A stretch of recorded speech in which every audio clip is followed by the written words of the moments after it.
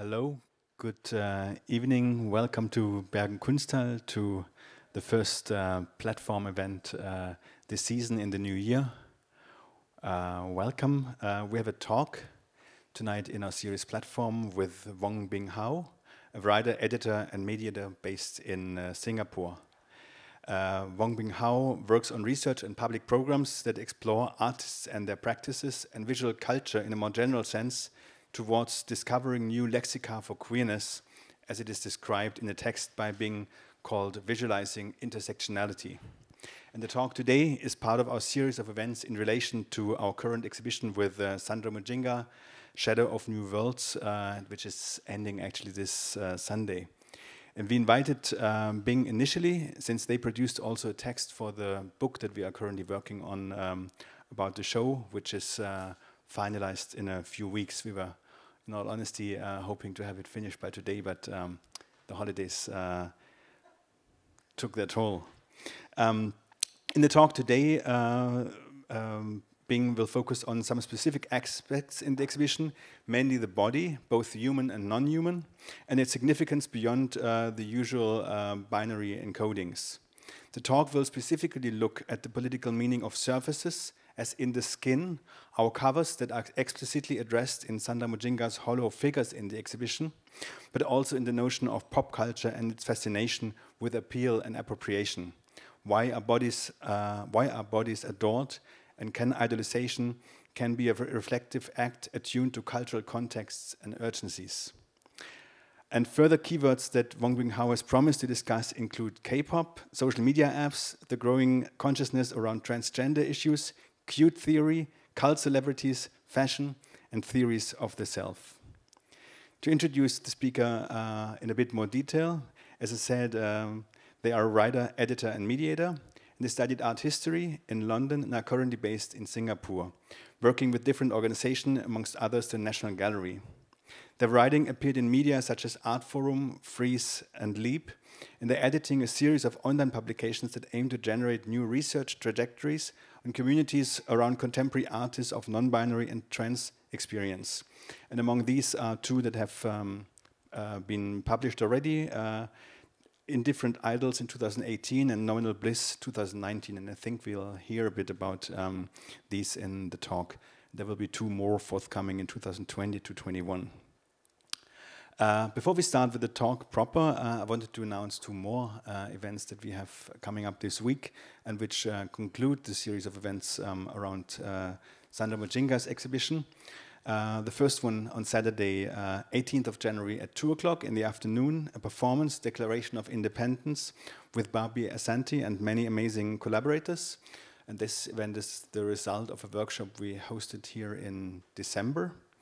And then at 11 o'clock, 23, here at Landmark, DJs Raps and Barbie Asante, who come from the workshop and will bring some South London dance floor into the space.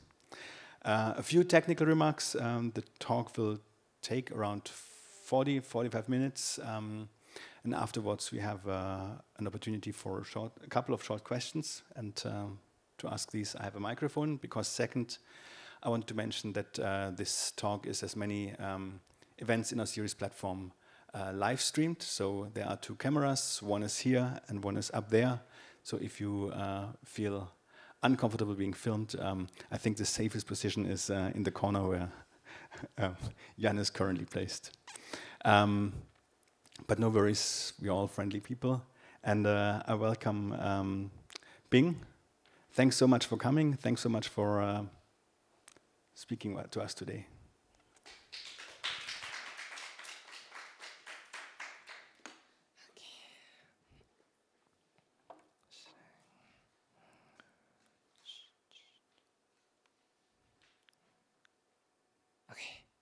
Hi everyone, thank you so much. Can you hear me? Hi. Thanks so much, Axel, and the entire Bergen Kunsthal team for making this happen. And thank you to Sandra for inviting me in the first place. And we've actually never met, so this is kind of interesting. But one day, hey. And thanks everyone for coming. I know it's very cold and very late in the year, so please bear with me. And today I'm just kind of like presenting an expanded version of a paper that I first presented in Sydney last year at a conference called Gender in Southeast Asian Art Histories. So I was looking at like the digital and like canon making. So this is like an expanded version and research that I was thinking around artistic practice, and Sandra was one of those artists who I think the work really spoke to. Yeah, it's actually titled Sweetie, which is like the most demeaning insult ever. So I'm very excited to share it with you. Okay, so I'm just going to start reading because in November 2018, KDA debuted as a K-pop group with their hit single Pop Stars, which now has over 260 million views on YouTube.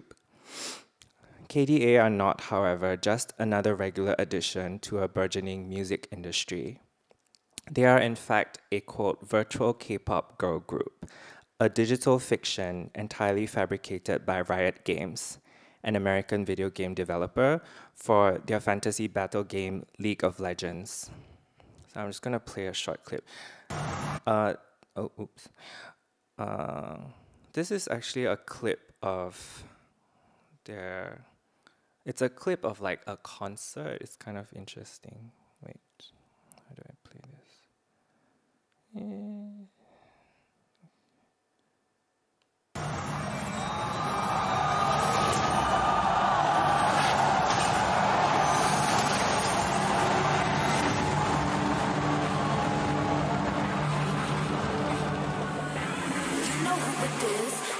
Again. You wanna dose of this right now it's KDA.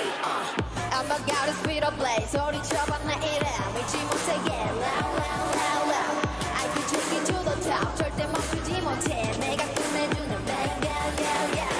You and I satisfied that day. Oh you know how to react. I'm a picture perfect face with the. Okay, so basically it's like the avatar and the voice actors at the same time. I thought it was kind of interesting. So KDA's fictional members, Ari, Evelyn, Kaisa, and Akali, are voiced by Miyeon and Soyeon, members of the successful new K-pop girl group Idol, and American singers Madison Beer and Jaira Burns, who incidentally both found initial career success by uploading videos of cover songs onto YouTube. Each KDA avatar is styled in a unique blend of human, animal, and other non-human features. For example, Ari has a fox-like tail and ears, and Evelyn has razor-sharp claws and like kind of scorpion stingers. And Kaisa wears futuristic mechanical wings on her back, and Akali dons a mask with animalistic fangs. Complementing their distinctive visuals are equally personalized biodata, like birthdays, zodiac signs, blood types, height, weight, etc. Skills and talents. So for instance, Akali is a proficient martial artist. Kaisa can speak 4 different languages. And lastly, even personality and character traits. So for instance, Evelyn had beef with Ari and left the group for a solo career.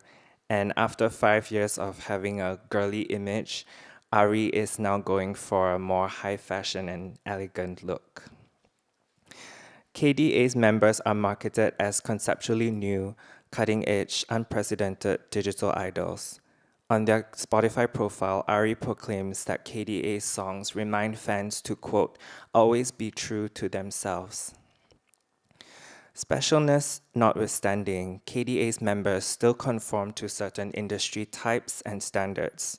As the bold capitalized title of their debut single, Pop Stars, attests, they are the definitive pop stars. For example, despite their outlandish and futuristic looks, the members of KDA are still conventionally judged and ranked according to their abilities and aesthetic appeal.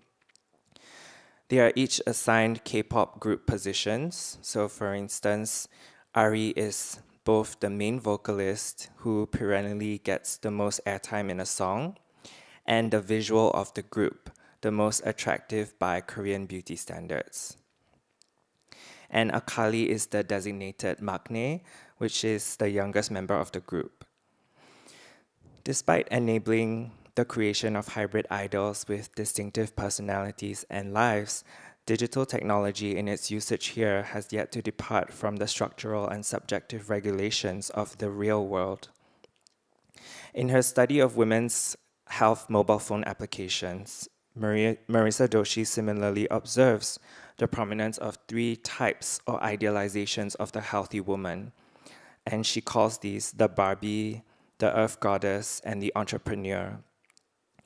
While this newfangled technology appears to empower women with agency in the confident reclamation of their bodies and lives, Doshi argues that they in fact, quote, retrench traditional discourses and harmful stereotypes about women's bodies by reinscribing racial and class privileges that envision a healthy female subject as one who is unencumbered by these material conditions.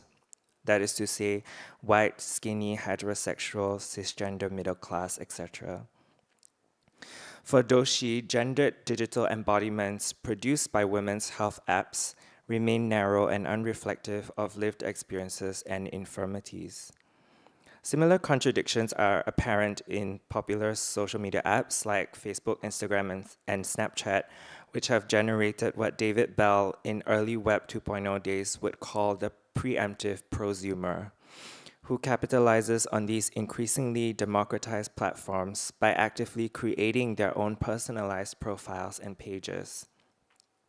Conversely, critics have argued that these apps have in fact reduced creative potential by offering only preset templates that are deceptively customizable. That is to say that the prosumer can only go rogue within certain fixed parameters and standardized frameworks of peer networks. Similar arguments have been rehearsed since the early days of user-generated Web 2.0 platforms like MySpace, Friendster, and Blogspot. In her reading of French artist Camille Henrot's video work Gross Fatigue, Cadence Kinsey demystifies this seemingly what she calls non-hierarchical, lateral, capricious, subjective, and intuitive organization of information on the World Wide Web, as suggested in Henrot's video. Instead, Kinsey contends that the invisible, or what she calls the underlying forms of determination, such as algorithms, mediate this semblance of idiosyncrasy and presciently puppeteer the subject in front of the computer screen. For Kinsey, quote, the subject produced in front of the screen must be understood not simply as autonomous and hyper-individualistic, but as constituted through a dynamic between autonomy and automation. Walking into a lightless gallery in Sandra Mujinga's exhibition, Shadow of New Worlds, it takes a few minutes for eyes to adjust to the pitch blackness. Entering from galleries lit with green light, red is the overwhelming retinal afterimage. In the absolute darkness, senses of perspective and depth are momentarily flummoxed. Slowly, eyes familiarize themselves to the singular source of illumination, flow, Sandra Mujinga's new artwork that is affectionately named after her mother. Flow is a 3-meter-tall hologram modeled after Anne-Marie Crooks, a Jamaican-American former bodybuilder and pro wrestler.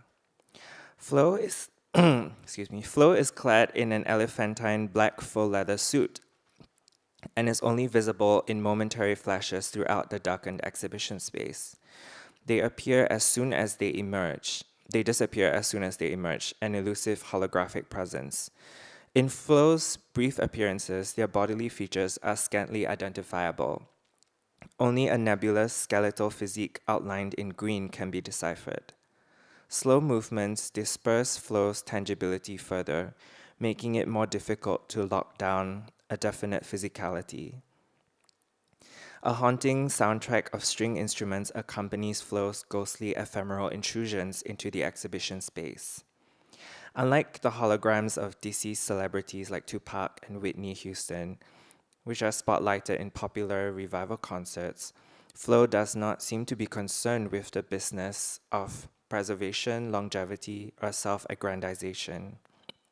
Instead, reminiscent of Crook's enigmatic ring name Midnight, Flow is the virtual embodiment of a potent liminal darkness, a bodybuilder's hard-earned musculature fragmented, dissolved, and rendered intangible.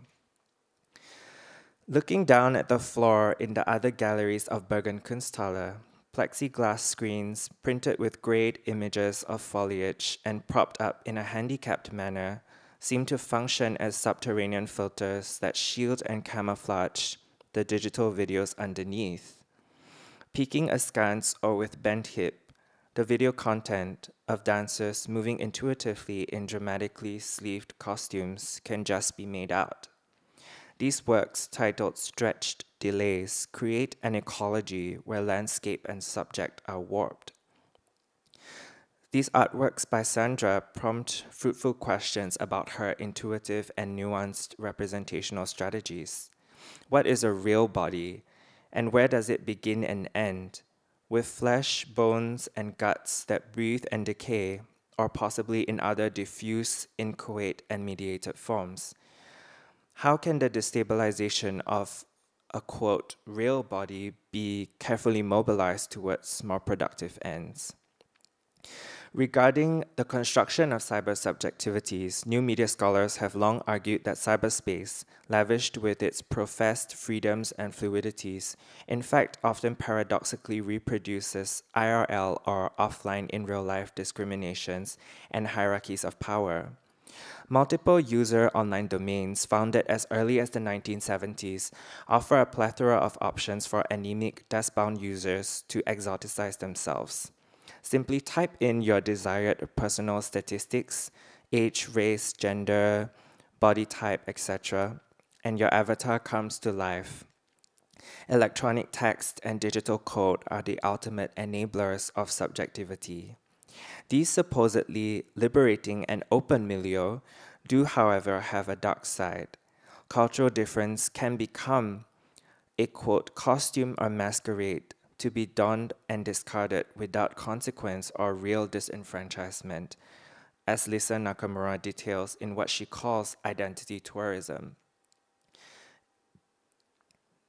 In Nakamura's study, the large majority of people who present themselves online as East Asian caricatures, for example, samurai warrior, Bruce Lee, geishas, are white.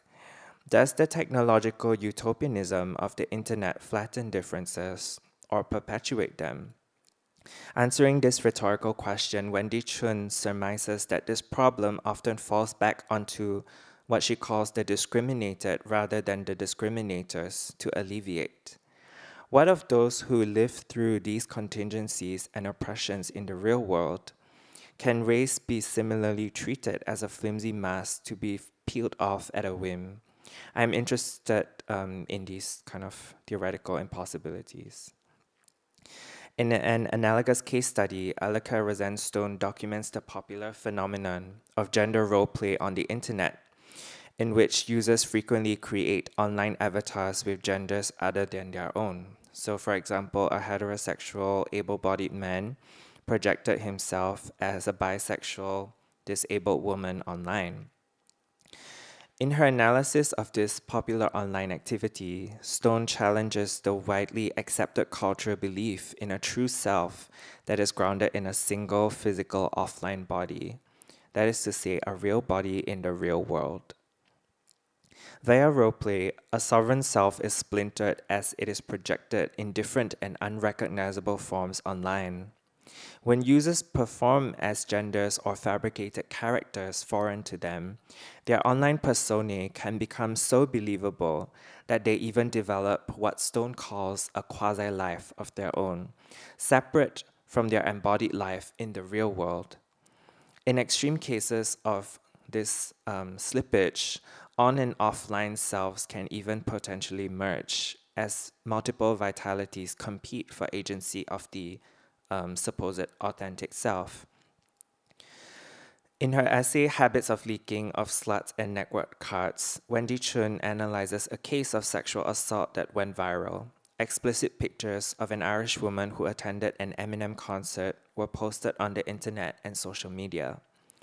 In media coverage of the incident, Chun notes the, quote, remarkable slippage, where it was left unclear as to whether the woman's hospitalization was due to the sexual violation or the image circulation of the sexual violation. Elsewhere in her analysis of vampire LARPs, or live-action role-playing games, Alvia Wilk theorizes the inevitable bleed via vampiric bite, the, quote, crossover between player and character, where game bleeds into real life and vice versa. For Wilk, the disturbance of subjective core via bleed is not to be frowned upon, but rather it presents the, quote, mutability of infinite possible selves without fearing loss of the self among them. Likewise, for Chun, the acrimonious insult of a promiscuous slutiness sees as its flip side the radical vulnerability to be open, to loiter online, and to acknowledge the multitude of exchanges online. Sherry Turkle argues that the schizophrenic assortment of online personalities contributes to what she calls a reconsideration of traditional unitary notions of identity and disturbs the assumption of a stable subject. The innocence of the self, the I that is umbilically bound to an emplaced body that is conceived of as constant, unchanging, and stable, is hurled out with the virtuality of cyberculture, which, as Stone argues, signposts the change that has come over the relationship between the sense of self and the body. The irrevocable verity of a body's fleshiness, its corporeal reality, is no more. In a motion toward infidelity, the vow between self and body is broken. In other words, cyberspace radically alters our perception of real bodies, i.e. physical, tangible, offline, and the nexus of authentication. Cyberspace is as legitimate an environment for bodily presence, sociality, and community formation as much as the real world. For all this talk of porosity and openness mediated by technology as interface, Stone is also quick to caution that, quote, not all realities are equal. Accusations of inappropriate behavior online and IRL have vastly different consequences. For example, the justice system would more likely apply to the latter scenario. And needless to say, getting wounded in an RPG or role-player game is not anywhere near the same as sustaining a flesh wound. As Stone ruminates, no matter how virtual the subject may become, there is always a body attached. A return to the body as it is lived and felt is inevitable. These are important conclusions for the communities gathered by Sandra's and my own practice. Art is put in the service of reality and world-making. Collaborators and people who are depicted in Sandra's artworks are purposefully incognito, portentous, invisible, slippery, ungraspable, but still consequential, felt, kindred, and diamond bright. In her practice, Sandra abstracts the particularity of the particular without jettisoning a core of morality and accountability to her collaborators and communities. Something like what Rosie Braidotti calls a sustainable subjectivity, an admonishment for the necessity and responsibility of imposing limits on itinerancy and transgressions. Through her works, Sandra proposes a critical subterfuge to metamorphose and shapeshift according to the demands of context. While access to the works is without question, certain possibilities thrive with other protections.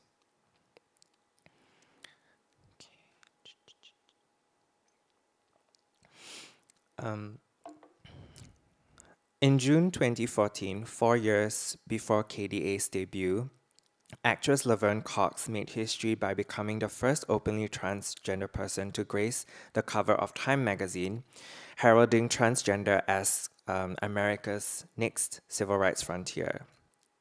According to Susan Stryker and Aaron Azura, transgender as an identity and cultural phenomenon have become exponentially popularized since the early 1990s, thanks in no small part to the corresponding popularity of the World Wide Web.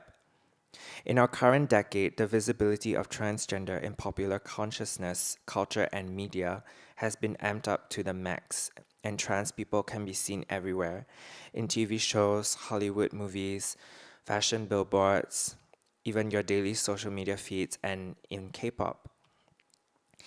Lee Kyung-eun, more famously known as Harisu, a transliteration of the English term hot issue, has truly lived up to her stage name. Since first gaining public attention in 2001 in a television commercial for the Korean company Dodo Cosmetics, Harisu launched her moderately successful acting and music career and has been dubbed Korea's first transgender idol. Details of her personal life, including her marriage, divorce, and transition, have been openly documented and have arguably received greater attention than her professional activities. So this is a kind of cosmetics video.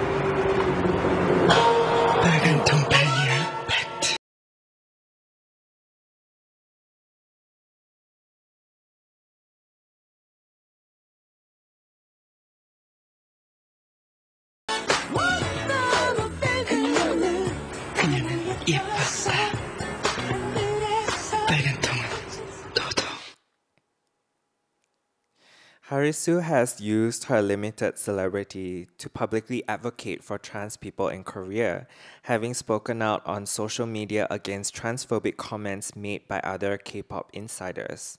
She even covered surgical costs for a Chinese trans woman who couldn't afford them, and she legally changed her name, making her allegedly only the second person in Korea's history to do so. Perhaps unsurprisingly, Harisu's celebrity hinges on a glamorous, feminine, and passable appearance, i.e. appearing indistinguishable from a cisgender woman, or embodying palatable and favorable modes of Korean femininity. A random Google search of her stage name yields an array of aegyo or cute and baby-faced selfies, luxe fashion spreads, sultry promotional photographs, and the predictable before and after transition photos that are meant to shore up binary notions of gender and illustrate how different, unrecognizable, feminine, and passable Harisu looks now. Harisu even went so far as to consider getting a uterus transplant so she could bear children with her ex-husband, but decided against it as she would have to be bedridden for 1 to 2 years after the procedure for it to be successful.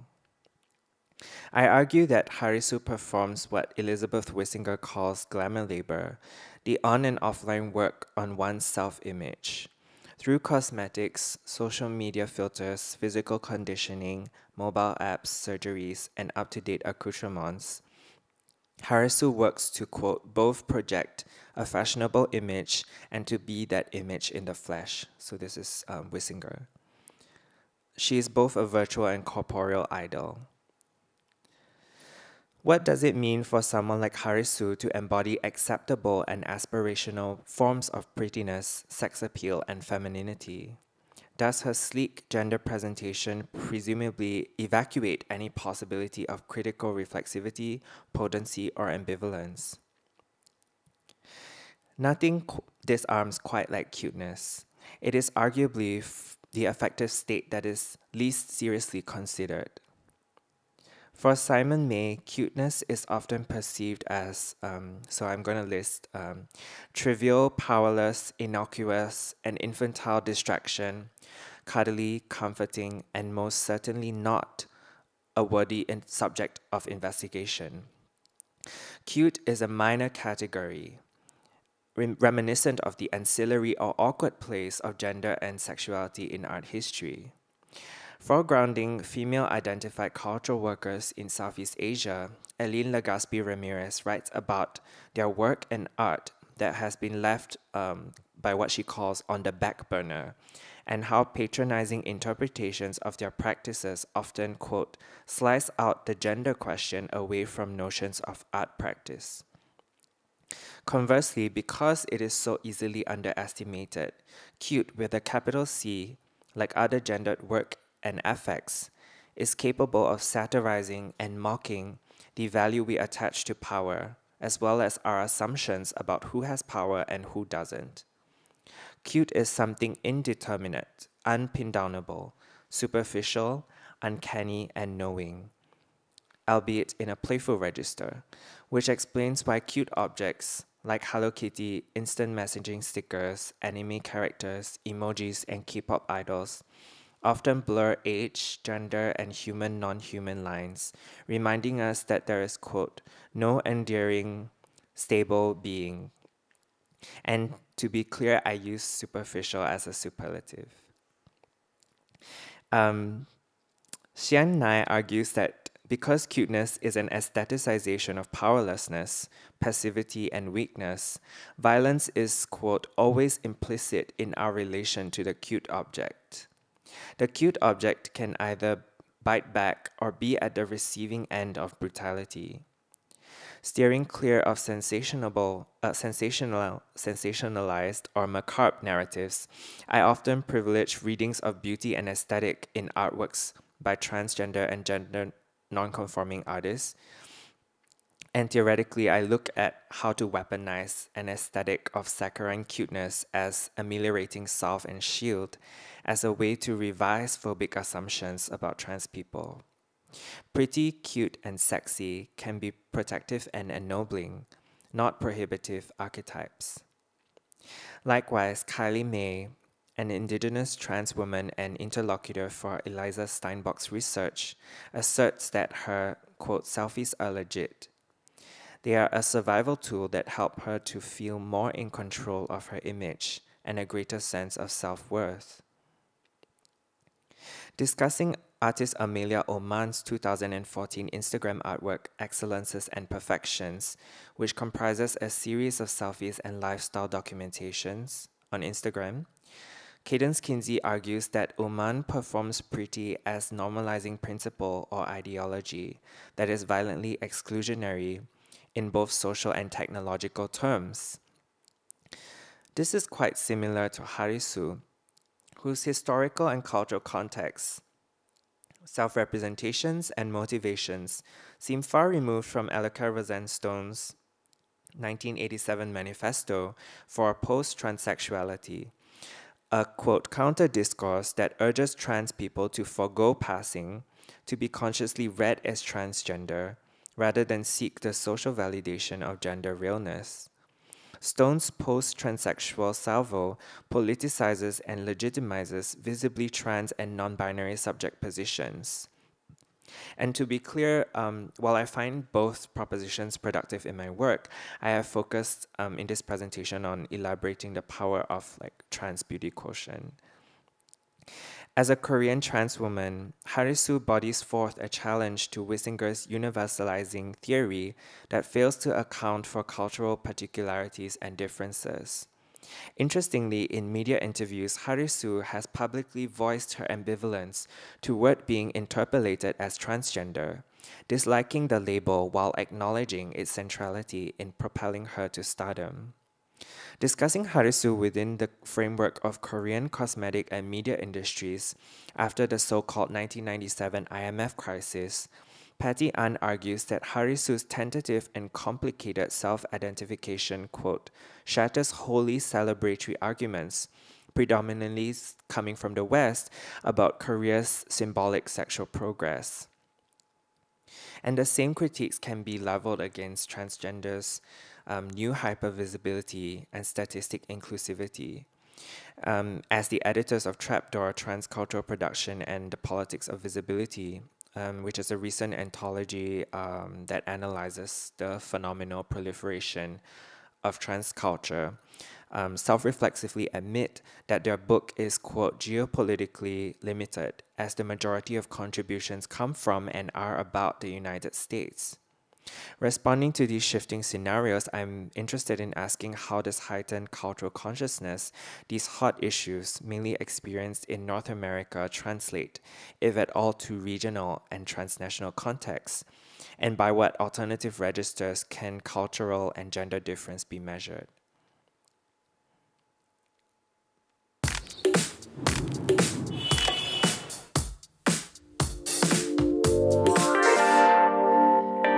Let's talk about the Juicy Couture tracksuit. In 2000, I was, a New York socialite. I was modeling. I was doing my thing. I loved to go out. The 2000s were all about Britney Spears, boy bands. It was all about monogram and labels, like Chanel and Dior and Louis Vuitton. And I feel like everybody just had really fun with their fashion choices. So I think it was just all about being super extra. In this video, hotel heiress and 2000s socialite Paris Hilton proclaims her love for pink, saying that she has always been obsessed with wearing lots of pink and sparkles, a lot of Swarovski crystals, anything that was bright and stood out. With her apathetic vocal fry and pleasantly lackadaisical attitude, Hilton discusses her time on the 2000s reality TV show The Simple Life, in which her and then bestie Nicole Richie left behind their exorbitant LA luxuries for a more frugal existence in small American towns, where they were assigned day jobs and lived in homestays. The off-kilter duo often made light of their strange predicament and the small-town lifestyle, or lack thereof, often failing miserably at simple tasks and creating laughable and chaotic situations in otherwise mundane work and family environments. Just a few weeks ago in December 2019, Hilton interviewed pop star Kim Petras backstage at the 9th annual YouTube Streamy Awards, where she expressed support for the transgender singer and hinted at an upcoming music collaboration. Another cult celebrity, Pamela Anderson, the Canadian-American actress best known for her appearances in Playboy magazine and as a busty lifeguard in the 1990s Baywatch television series. From 1998 to 2002, Anderson starred in VIP, a short-lived, moderately popular American dramedy TV series. And she starred as Valerie Irons, a famous ambassador for a bodyguard agency, Valerie Irons Protection, or VIP. Irons is backed up by a team of expert investigators in prime physical condition, ex-CIA and FBI agents, martial artists, and a computer whiz, all of whom are interestingly women and or racially diverse. Comparatively clumsy and inept, Valerie Irons' strongest assets are her charm and sincerity, which help her to solve crimes and triumph over the bad guys, all while dressed in silver rompers, feather boas, pink lingerie, and platform heels. Fast forward to December 2018, the longtime animal rights activist and sex symbol surprised many with a string of eloquent tweets about class politics in relation to the Yellow Vest protests in France, where she currently resides. Anderson thinks that, quote, activism is sexy, but the verdict is still out on whether this is a ditzy or authentic sentiment. The queen of indifference has to be Mariah Carey, who is my personal idol. Mariah has come under unfair scrutiny in recent years for her diva mentality, which is a well-earned badge of honor, and her can't-do attitude. She made headlines in 2017 during her headlining Vegas residency, The Butterfly Returns, when she seemed to be supremely over it on stage. Mariah has been celebrated in memes and fan theories for doing the absolute least and avoiding what she would call a, quote, bleak moment. The elusive chanteuse rightfully preserves her mystique.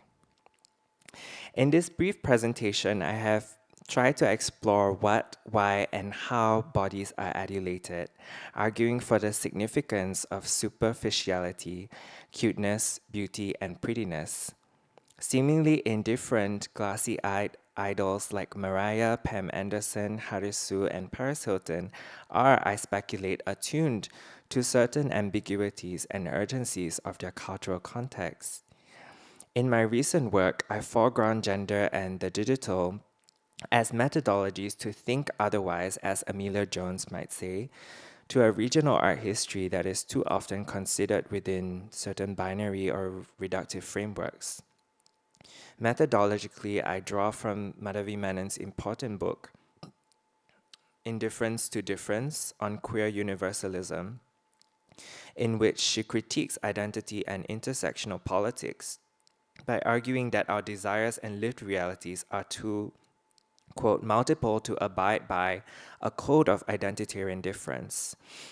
Menon proposes instead a politics of indifference to identity, one that is neither apathetic nor ignorant of, quote, contingent material circumstances, but refuses, rather, to make cultural and somatic differences the basis on which to formulate and navigate the truth of identity.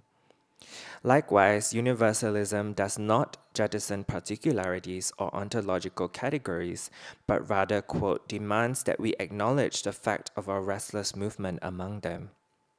Therefore, an indifferent universalism from Menon is queer not because it has anything to do with an identity that we can understand as queer, but precisely because, like universalism, queerness too is marked by a desire that refuses the contours of a fixed body, end quote. And to kind of conclude, I want to discuss a series of online publications that I have developed. Basically, the publications really are created around artistic practice. So I work with an artist, and through a kind of long-term endeavor, we think about the practice, and then I commission writers, cultural practitioners, and other artists to kind of contribute texts that I feel are relevant to think about the artist's practice and to think in a more expansive way about their work. And so the series really aims to produce a new kind of research trajectory and new communities around an artist's practice, especially artists who identify as non-binary and trans. So for instance, this is the newest one. It's called Nominal Bliss. And the publications are designed by Studio Vanessa Ban, who Vanessa is a designer based in Singapore, and this one was kind of working around a Singapore artist Nora Leah's work, and as part of the publications, we often also find it really important to kind of program and engage with certain publics, whether it's through workshops or like commission performances or just like artist talks. So this one has contributions from Bermiet Borobaeva when she's thinking about different ideas of transness, like translation, transcultural, transnational, transgender, and then Freddie was kind of a text from his PhD thesis that is unpublished on like trans women and gender nonconforming people in Sharia states in Indonesia. And Bermiet was kind of talking about her research in terms of like food conservation as a migrant cultural worker from Kazakhstan living in Moscow. So there are different kinds of like transness that we were hoping to explore, and through the publications, we're really thinking about like creating a discursive element to artist practice, and the artists are often also like writers themselves, so they contribute text. So I think that's the kind of end of my presentation, and thanks for like sitting through the whole thing. Thanks. Yeah. Okay.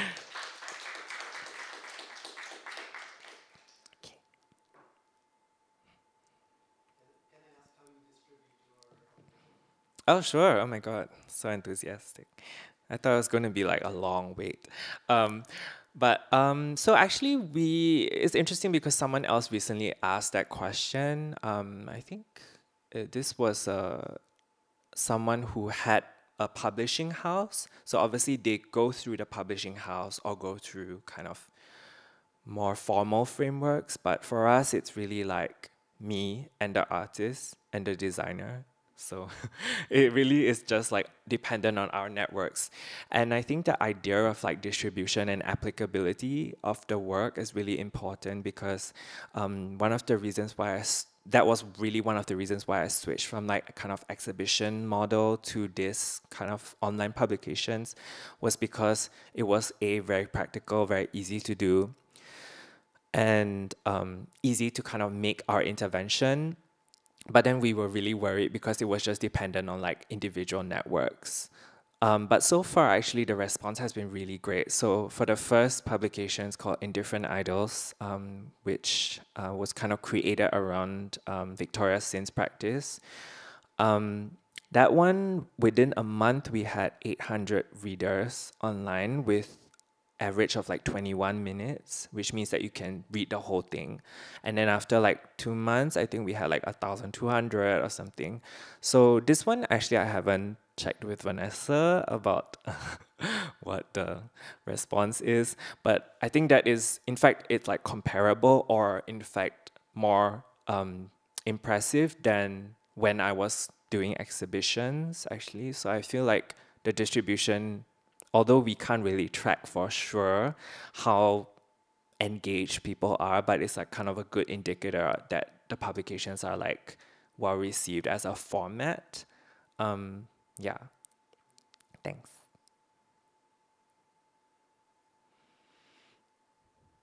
I mean, maybe one quick question or comment from me, which is you mentioned in the beginning that you haven't met actually in person Sandra, but you actually communicated you a lot with her through Instagram or something like other instant messaging applications, and it was interesting to work with Sandra. We noticed, or she's also like very open communicating about the fact that a lot of people that she works with, that she follows, and that are important for her work and for a discussion around her work, she establishes actually contacts through digital channels without necessarily meeting people in person. And I wonder, it relates in a way to your talk as well. But it was fascinating to observe how what kind of practical realities that actually creates. Is this something that happens to you a lot as well? That working relationships establish in digital realms? Yeah, like absolutely. So like for instance, Sandra and I think we first got in touch through a friend, Kabi, who's a Malmo-based artist. And we were put in touch about 2 years ago, like 2.5 years ago, and then we just like follow each other. And then I reached out to kind of write a response to her work in 2018. This was her show at UKS. And then this past year, she asked me to kind of like write the text. And then now we're kind of working in this way. So yeah, we actually haven't met. And with a lot of the artists that I work with, we seldom meet. Like Victoria, for instance, we didn't meet in London, like our paths didn't cross. But it was through friends and through cultural practitioners who we both know that ended up like I was commissioned to write about their work, and then we follow each other, and then we like follow the practice. And then last year, when I had a residency in Taipei at the Taipei Contemporary Art Center, that's when I invited them to come over for residency, and then the kind of relationship is really reciprocated. So yeah, there are certain key meeting points where we have to meet to like kind of develop that relationship, to like see the work and like, experience the work in person. But most of it is like online, like social media stuff. So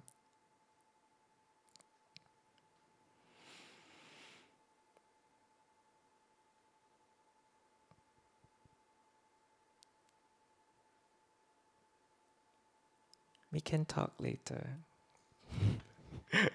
Yeah, there's no question. Then maybe we head over to the bar. Yeah. Thank you so much for the presentation. Thank you. Thanks so much for coming. Thanks for like staying.